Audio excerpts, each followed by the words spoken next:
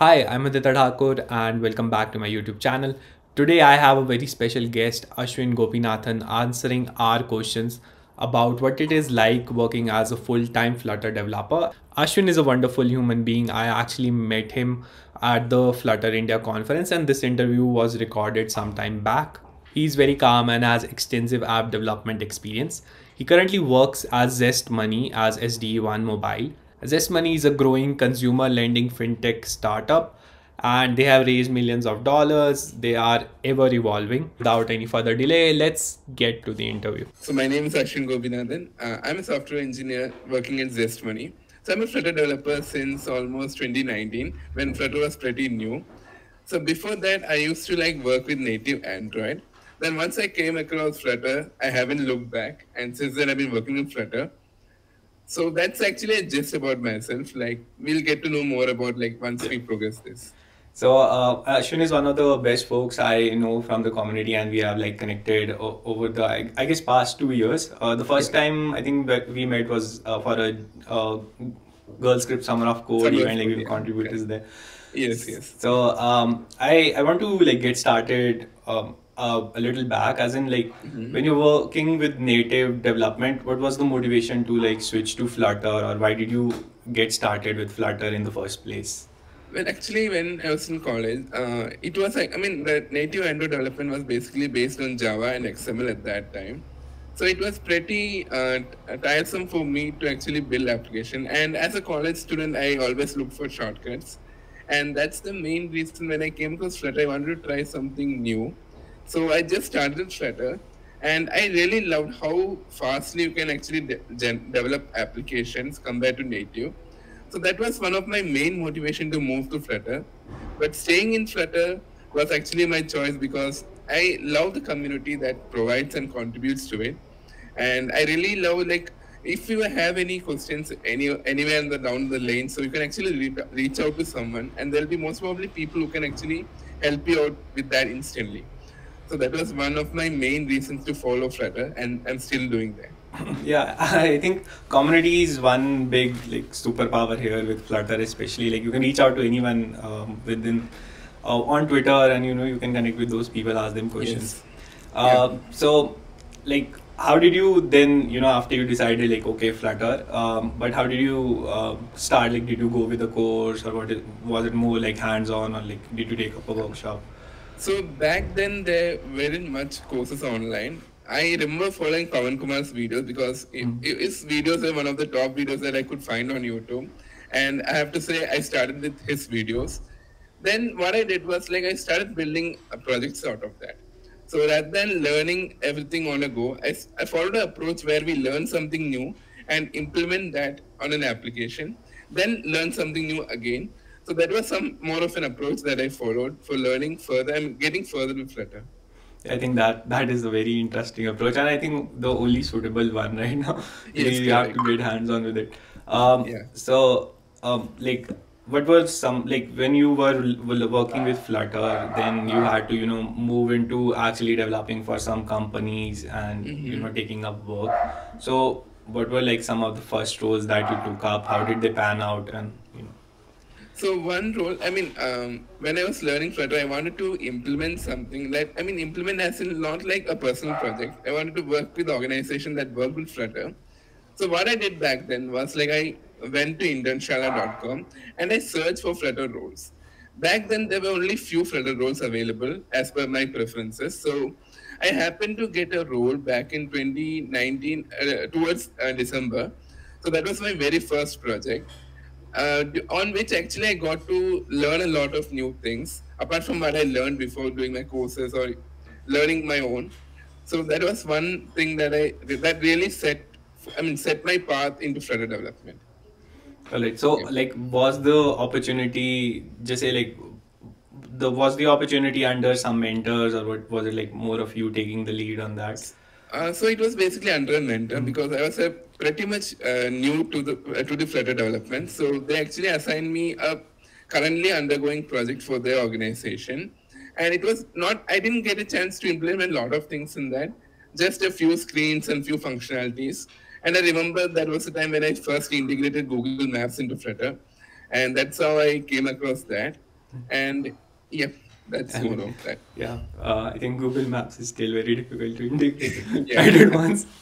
Yeah, so well, for anyone trying to apply to some of these roles, and they're in the period of learning and they're Mhm. transitioning into getting an internship. What are some of the tips that now that you look back, would you recommend to them? So the first tip that I would suggest everyone is don't wait until you become good at Flutter. Learn Flutter, implement something, and parallelly apply for the organization or internship that you find online. It doesn't matter if you get rejected, but even if you get rejected, it's a learning opportunity for you. You're gonna learn across. I mean, you're gonna learn what all new questions are gonna be asked in interviews, and during that interviews, you can actually get an idea about what is something that you need to work on. I mean, if it's the basics you need to work on, or you need to work on the actual Dart concepts. So that is one thing I'll suggest everyone. Like, don't wait until you get ready for that. Keep on applying and learn parallelly. And also do build some applications in Flutter so that you can actually show something to the users out. I mean, to the interviewers out there.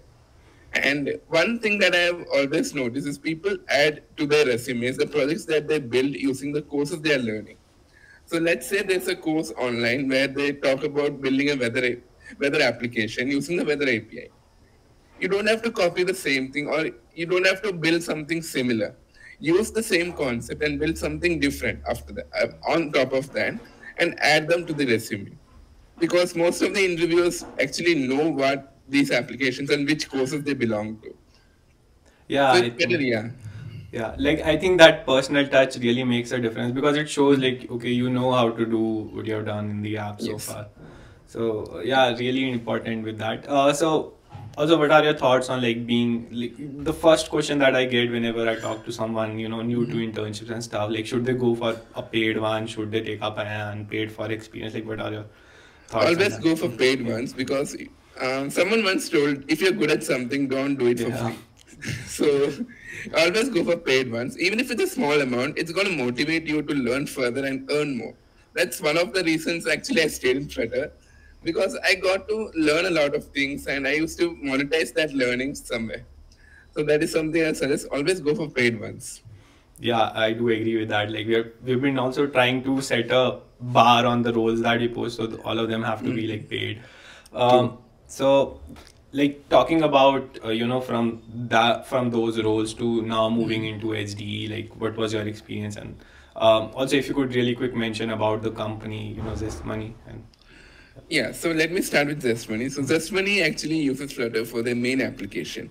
So we build iOS and Android apps on top of that, and that was one of the main reasons I applied for Zest because I wanted to showcase my skill in Flutter and build something for the society. I mean, as a mobile application developer, the main rights that you have is the bragging rights. Like whenever someone is using an application, you have the right to tell them that that's the feature you build, and you can literally show the people that that's how you implement it. So that is one of the main reason I applied for Zest, and I got into that. So what was the other question? I really forgot that. like moving there, like what was your journey, growing yourself in that, space. Yeah. So during my college time, like after I did one or two internships as a fresher, I got a chance. It was actually for a startup that one of my friend co-founded. So I got a chance to be a team lead for that organization. And being a team lead, I got a chance to work on a couple of applications for their clients. And that is something that was a different experience for me because earlier I used to work as a fresher and working on features that the organization had to implement. But now, working as a team lead, I got a chance to actually implement something from scratch to take it to production. So that was a different experience and journey for me that actually set pace for my role in ZestMoney because that was one thing that the interviewers liked that I had experience as a team lead for a small organization that actually paved my, paved my way to an actual Flutter developer. Okay. So I would, yeah. So that is something I would like to suggest everyone is like, you don't. If you're learning Flutter, don't just learn Flutter. Learn how you can engage users a lot. Engage more users into it. Learn about UI, UX about it, and learn about how you can take your applications to production. So that is something that I regret that I didn't do before joining Zest, Yeah. and that's something I'm learning at Zest. Yeah, I think makes sense. Also, like Flutter is a UI framework, so you need to know Yeah, how to make those beautiful UI. correct. Yeah. So, how was that the interview process? Like, what does Zest look for in a Flutter developer, and how would that go if you are open to sharing that? So the interview process were normally similar, like how other interviews, I mean, other companies take up. I had a, coding round where on Hacker Rank, and after that I had a round on DSA. Like they asked pretty basic questions on DSA, but they wanted to test whether you are good at problem solving, and what if they have given you a question, are you able to solve that? So that was the first initial rounds. Then after that, I had Flutter rounds, and my Flutter round was taken actually by Vivek Yadav, one of the GDs in Flutter and that. Yeah. The moment I got the mail and the name was the Vivek Yadav, I was like, "Kya pade? Like, what should I learn Yeah. so that I can actually clear the interview?" So I had to go through a lot of resources online. But once the interview started, started asking questions that are basics. So that was something that I thought, what did I study and what is he asking about? Then later I got to know that he wanted to test whether my basics were correct. The basics are strengthened enough to actually join a Flutter organization. Yeah, So I that think. is something, yeah. So that is something I would like to suggest to everyone. Make sure your basics are very clear.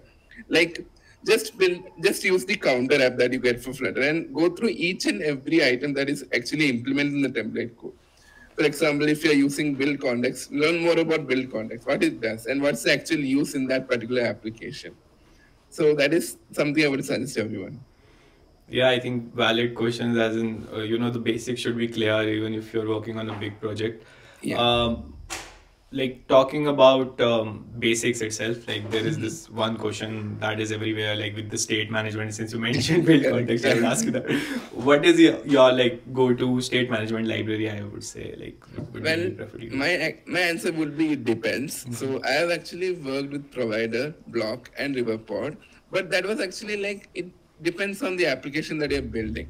If you want a production scale application, I would say go with block because it has a lot of features in it. But still, I won't support. I'm not endorsing block as the best state management tool, but still, it depends on the use case. I used to use provider before because it actually made sense to me while I was working with it.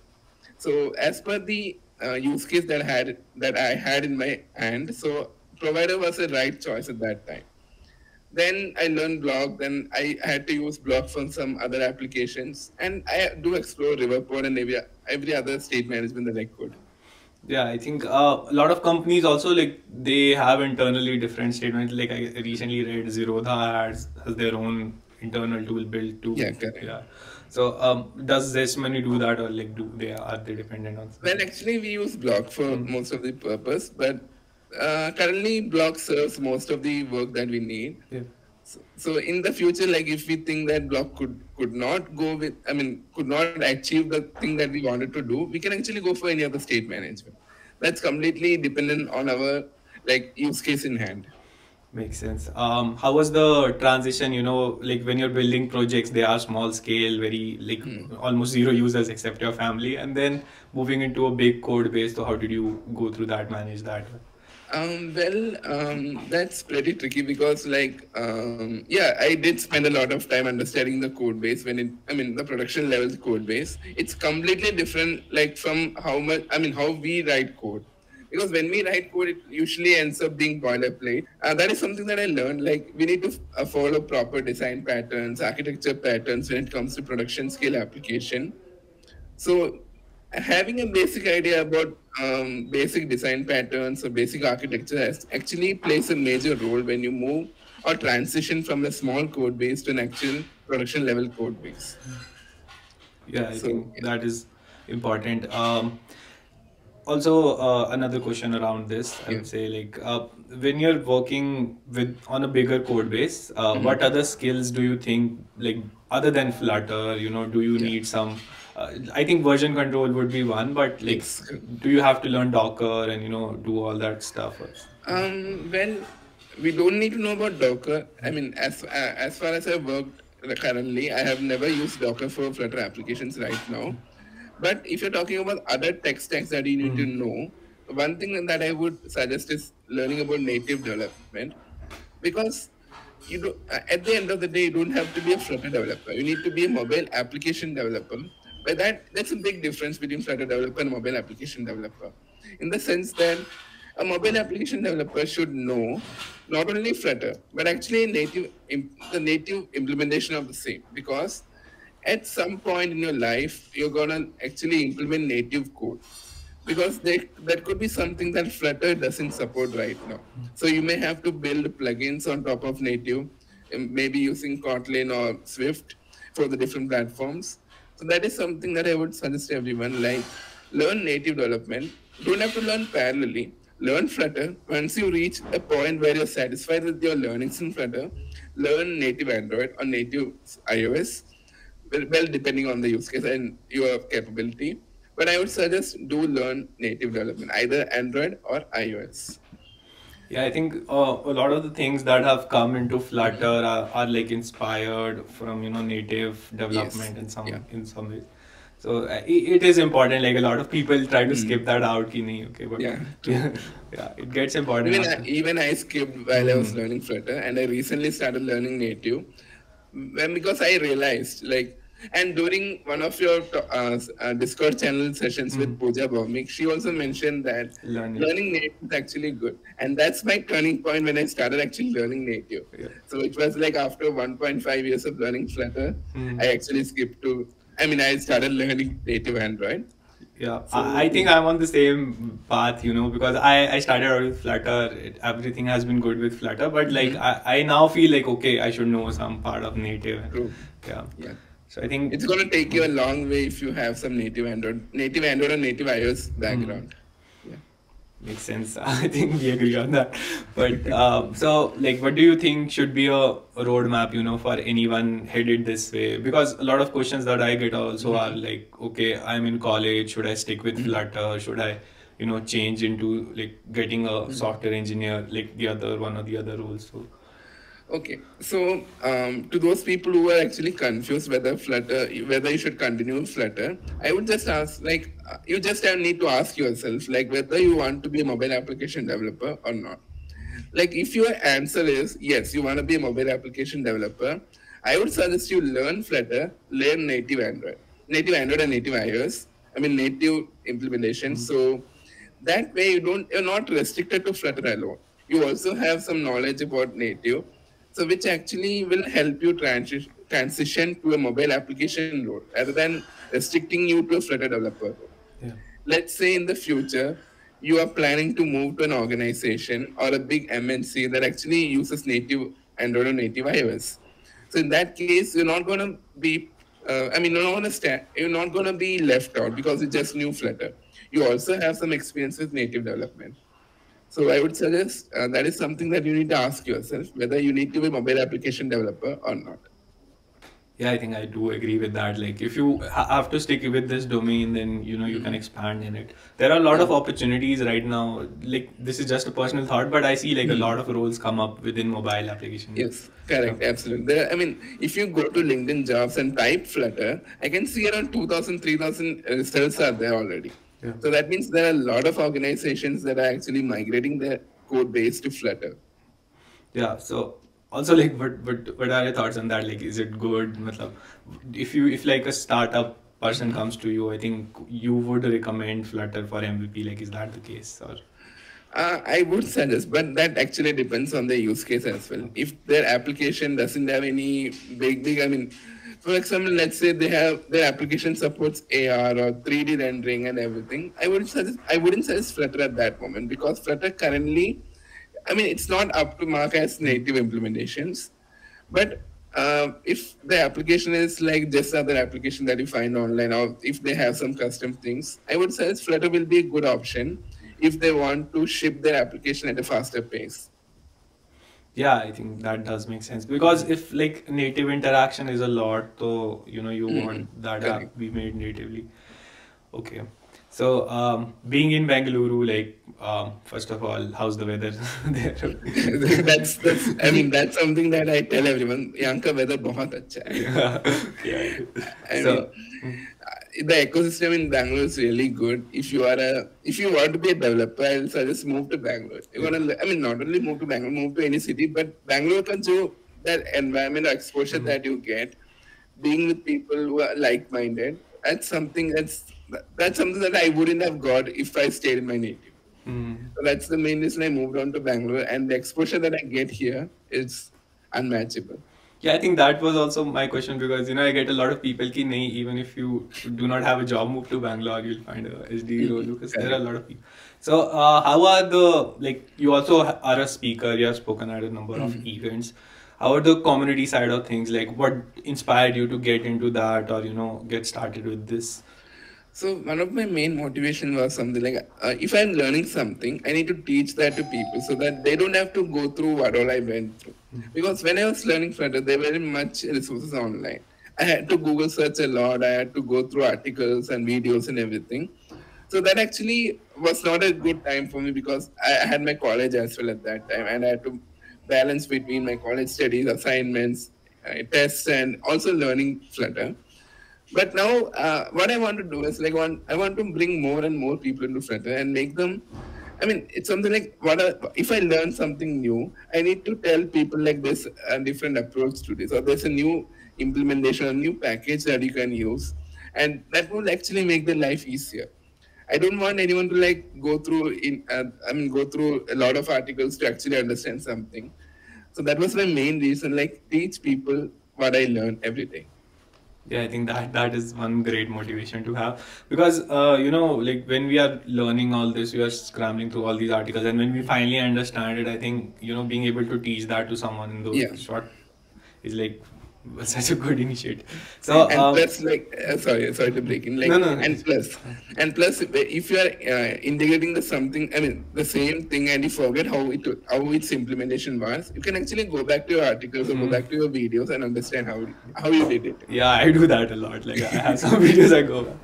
So like you are also part of the Flutter Canada, the team. Like how is that? Like do you go to Canada or? No, no, no. I mean, people ask me a lot, like, do I travel to Canada or not? But it's not like that. So when they started off as a community, I wanted to contribute something to their community. So I reached out to them, like asking if I could help in any way. So a couple of events I took for them, and I gave talks a couple of times with them. And eventually they wanted someone from India to actually represent the organization. So they asked me whether I could be an ambassador for Flutter Canada. And I was really excited about that, and I said yes to that. So that was one of the main reason I became an ambassador. Not that everyone ask me like, do I travel to Canada or not? Yeah. So no, I don't travel. Also, then what's next for you, as in both with the app development journey or with the speaking journey? Like, where do you see yourself going forward? So in the future, I'm planning to be. I want to learn new things that comes from in Flutter because Flutter there are a lot of innovations happening in Flutter, and it's not stopping anywhere. I want to learn a lot of new things. Currently, I'm just building apps for Flutter. Flutter app, mobile and web application.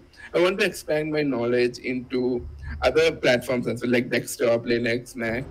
So that is something I'm planning to do in the future, and I do want to apply to upcoming events or anywhere. Like especially, I've applied for Flutter Global Summit. I'm not sure if I'm going to get it, but I do want to apply for future any events that comes up, and yeah, that is my plan for the upcoming time. Yeah, really excited for you. Like I'll keep running into you at these events, meet you there Yeah. sometime in person.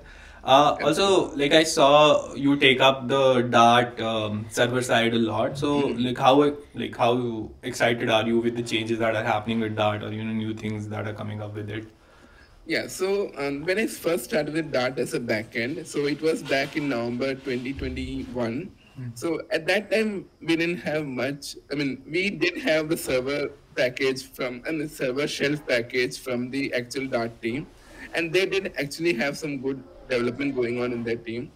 But after almost a year down the lane, now I'm seeing there are a lot of packages built on top of it. Let's say Dart Frog or Server Pod. I mean, these are the applications that are bringing innovations to the concept of Dart as a backend. And I'm really excited to explore that as well because when people talk about Dart, they connect Dart to Flutter. But in the future, I would like to see a time when Dart can also be used for backend, for building backend applications, building servers, or something that normal backend languages does. So that is something that I'm really excited about. Yeah, I think Dart is a very powerful language, and we don't give it that much credit. Everyone is like, okay, nahi Flutter ke liye use hota." Like when you talk to people like I code in Dart, they don't understand it. Like then you say like, okay, I develop apps with Flutter, then they Flutter. understand. Vijay can get an overview about what I'm talking about. But initially, like, if you see the history of Dart, that was actually meant for browsers. I mean, then later the Google team, especially the Flutter team, adopted Dart for their development, and that is how Dart got associated with Flutter. Okay, I didn't know that the browser part, but I did know like the Flutter team went out looking for a language for their framework, and Dart was the most optimized one. Correct. Yeah. So I really thank you for taking out time today. No problem. The pleasure is mine. Yeah, it was like a really good interview. I think a lot of insights for anyone looking to get into Flutter domain or mobile development, and then growing there. Any like closing tips that you want to share, something that helped you, or something that you would want people to do? I would just say never stop learning. There could be a point in your life where you will feel like you have learned something in Flutter and you want to keep on building it. That is something that I did at that time. So I just built everything that I could find, but I never gave time to learn more after that. So that is something I would suggest. Make sure you're building something as well as learning as well. Just make sure you're doing it parallelly. But I mean, also when you're building an application, that is one of the ways you can actually learn something new in Flutter. Let's say you are building a login screen and you want an authentication service. You come across Firebase or some other authentication service, and you're going to learn it in depth. So that's one way of learning. But just I want to let you know, like, never stop learning. And if at all you come across a point where you feel like you have no idea what to learn, or that you will feel like there are a lot of things in Flutter and where should you start with, I would just say reach out to some amazing people on Twitter and ask their advice, like where should you go forward, and start with one topic. Start with one topic, build something, then go to the other topic, because you have a lot of time in your hand. There's no rat race going on. It's more of a marathon. Make sure you're learning slowly, implementing something, and keep on learning. That's something that I would suggest everyone. Yeah, true. So thank you so much for taking this time out, and You're welcome. like thank you everyone for watching this video. Follow Ashwin on Twitter, like you can reach out to him there. Follow him on GitHub also, like that would be a good place to check out some of the projects that have been done. And yeah, with that I think we'll end it here. Thank you so much. Thank you everyone.